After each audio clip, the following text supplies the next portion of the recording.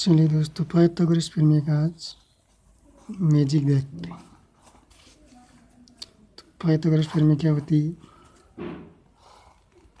ये समकोण त्रिभुज है, ये इसकी भुजाएं है, यह क्या है? लंब, ये आधार और ये कर्ण। तो क्या होती है पाइथागोरस प्रमेय? ए square plus B square is equal to C square. त्रिभुज चाहे कैसा ही हो, चाहिए ऐसा, एंगल 90 डिग्री होना चाहिए, ये बी सी। देखिए, सिंपल एक लाइन ड्रॉ करता हूँ। इस पर कहीं भी मैं एक बिंदु ले सकता हूँ, जैसे यहाँ ले लिया। तो यहाँ तक की डिस्टेंस मान ली मैंने ए, ये डिस्टेंस मान ली बी। इसी नाप की मैं लाइन नीचे खींचता हूँ, ये लाइन यहाँ खींच देता हूँ, इसी नाप की यहाँ खींचता हूँ, यहाँ तक भी। इसके बाद की ये एक लाइन यहाँ खींच देता हूँ, ये यहाँ तक और यहाँ तक भी। ये एक वर्ग हो गया। और भुजा कितनी है इसकी? क्या हो गया? वर्ग। स्क्वायर है, तो भुजा कितनी होगी? ए प्लस बी। सही। तो इसका एरिया कितना होगा?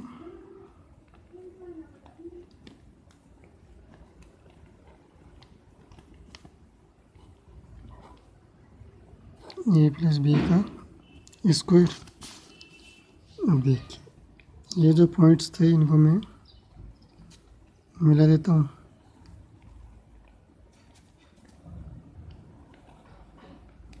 ये स्ट्रेट लाइन है,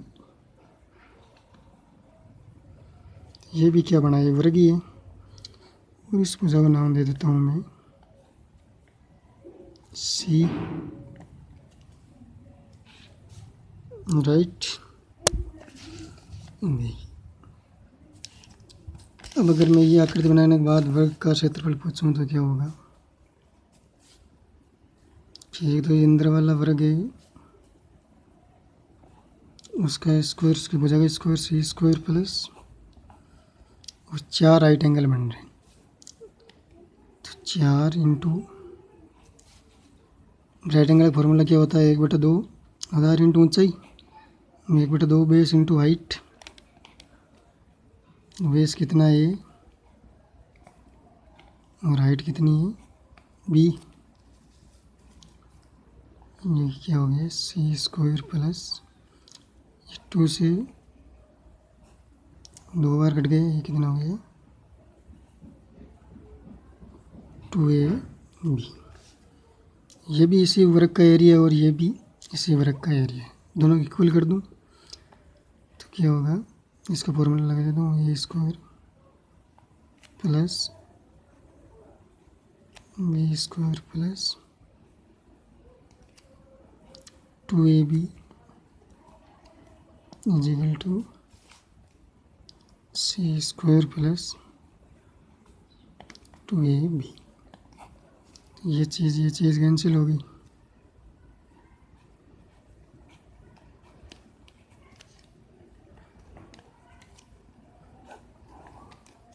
ये क्या है?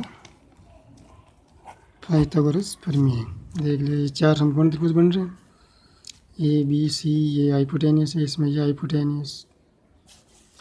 तो ये क्या हो गया? प्रूफ।